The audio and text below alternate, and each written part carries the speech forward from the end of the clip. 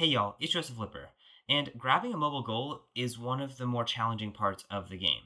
Grabbing a mobile goal really securely can be really hard, and I released a video earlier in the year on how I made my initial grabber, and that's kind of an older design, doesn't work too well at this point in the season. It had some flaws with it, and it wasn't perfect. And there are some much more modern designs out there, and I want to share with you my favorite one. This one I use on my robot. Other teams use it on their robots all across the country, all across the world, and this grabber has won signature events and all kinds of events like that. And this grabber, although it is not a locking clamp, that means that it doesn't have an over-center mechanism, and the reason for that is that's super complicated and hard to get working.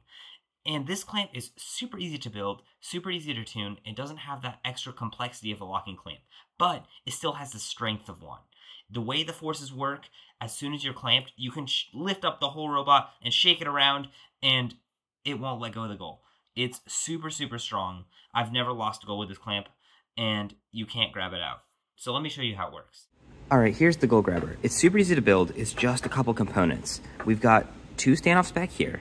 These two are in charge of grabbing onto the goal and tilting it to the right point. These two screws here, these screws keep the goal in place, keep anyone from grabbing it, and hold it at the right spot. And this bar right here, that is the bottom bar that the goal rests on while it's being grabbed, and this bar back here, that one keeps the goal from tilting too much into the robot.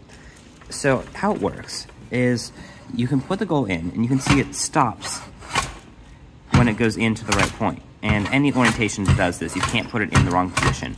And that's actually the really cool part about this grabber, is you can't get the goal in the wrong position at all, ever. So I just put it in like this, I can grab it, and now it's grabbed. No one can grab it, it's not gonna fall out. This isn't a locking clamp, but it's more than strong enough for anything you would need. It also, you can tilt it, you can really easily change how much it tilts the goal to make sure that no one else can clamp onto it. This is a good tilt for this robot. It can just, chain goes over like that, scores the ring on. And obviously it works on the corners as well. Same deal here. This clamp is really good at tilting the goal the same for any orientation of the goal. And if you're like, hey, what if my tilt isn't just right? How do I change that? That's the really cool thing about this grabber. If you just change the length of these screws right here on the edges of the standoffs, if you put some more spacers in, it'll make it tilt more. If you take some spacers out or make these standoffs shorter, it'll make it tilt less. Let me show you.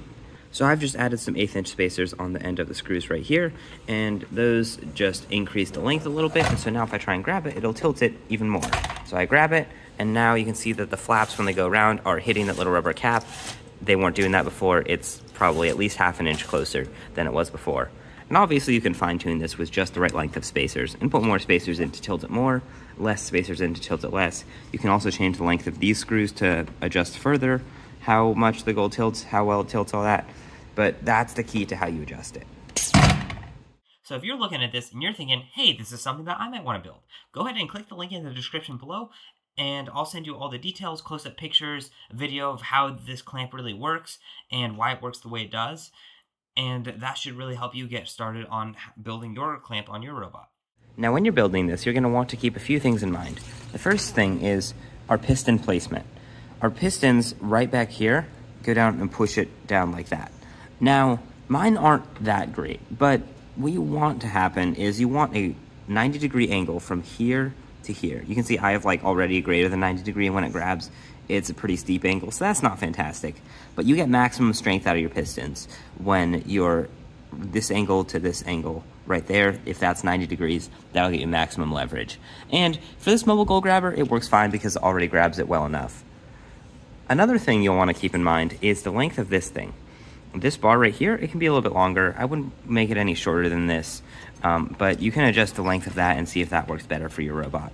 And lastly, these pistons are what we call single acting. That means that there's only air going into one side of the piston. The other side of the piston doesn't have anything plugged into it. There's a little empty hole right back there where there's no air. So how does that work? If we only put air into one side, what brings it back?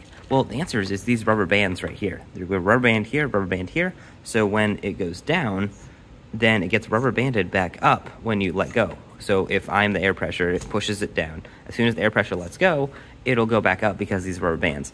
And the reason you do that is to save half of your air. Now you're only using air going into one side when you push it down, because that's the only way you need strength. You don't need strength when you're pulling it back up. You just need that strength when you're pushing it down to clamp the goal. So we put air into only one side of the cylinder, and then when the cylinder extends, it has air pressure. When it retracts, it's just a rubber band. So it's a super easy way to save air. This robot is only running one air tank, and it works on plenty of actuations for a match with just one because of using single acting pistons.